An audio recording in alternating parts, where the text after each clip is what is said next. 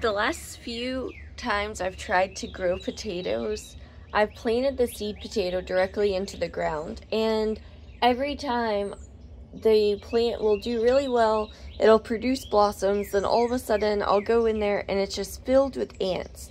So this time I wanted to try doing something a little different. And what I did for that was put all of my potatoes in these little seed cups. I just cut them in half, or sometimes in quarters, depending on where a good eye was, at least one. And in this case, I tried for a couple of eyes just to make sure that they would do okay. And you can see this one did not have these tiny roots developing just like 2 or 3 days ago. And already the roots are developing from the eye and starting to push down to the soil.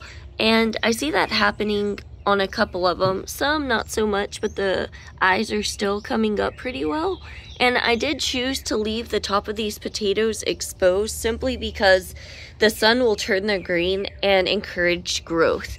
And that's what I've decided to do. Here's another one that's actually, let me take this out. It's doing pretty well right there. And even one more back here that's doing pretty good. You can kind of see a better example of it sending out the roots and everything. And then on top of these, they'll basically, because potato leaves look a little different, they won't look exactly like tomato plants, but they'll have that green foliage and kind of a tomatoey smell.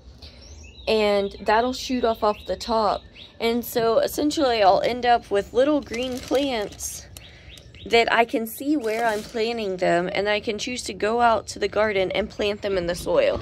I didn't really have beds prepared for potatoes, but they like cooler weather. And so what we are trying to do, I just bought, I believe, 8 pounds of potatoes. I got 2 pounds for $1. So I got $4 worth, so that was 8 pounds from our local feed store, and I decided to plant them all out. If we would have chitted them for longer and let everything grow, the eyes grow better, they would have definitely been able to produce more plants. Some of them we didn't even cut open. But because I didn't take the time to let them grow for a long period of time before planting them, that's why we got what we did. But we still got a good amount. This is 3, 6, 9, 12 plants up here. And then 4, 8, 12, 16, 20, 24, 28, 29, 30, 31, 32. So there's actually, yeah, that's a pretty good amount.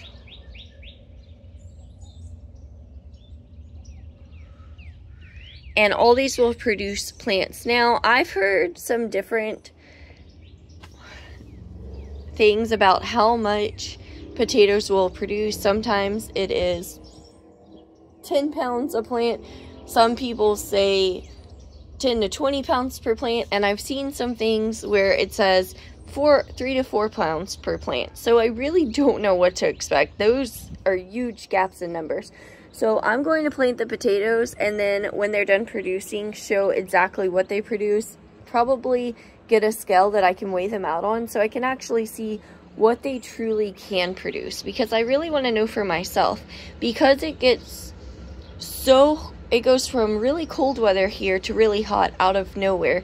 My goal is to grow these potatoes right now. So let them turn into little plants, get the beds prepared, plant all of them into probably one bed, maybe 2, and let them grow in there. And then take them all out, and when warmer weather comes, I already have sweet potatoes vines that little slips rather growing inside in a cup, and my plan is to transplant those out in place of these potatoes. I don't know if that's the best idea, but that's what I'm thinking right now. Sweet potatoes produce a huge amount of food. They really thrive in awful hot humid weather, and that's what we have in Southeast Texas. So that is my plan, and I just wanted to hop on here and do a quick video and kind of show what I'm doing to grow potatoes. I know it seems a little unconventional, but this is what I think is the best option. I saw someone else that kind of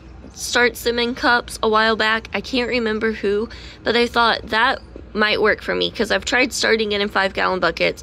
I've tried putting it directly into our beds, but the ants are awful and they just completely destroy the potatoes. I picked potatoes up out of the ground off the plants and they had holes all in them and ants actively eating them, and that was really frustrating. So I'm not sure if this is going to make a huge difference, but at least I know I can see the plants starting and growing. I can know where I'm planting them and hopefully get a good chance at harvest, which I'm pretty excited to share how it goes and my transition from these potatoes to sweet potatoes.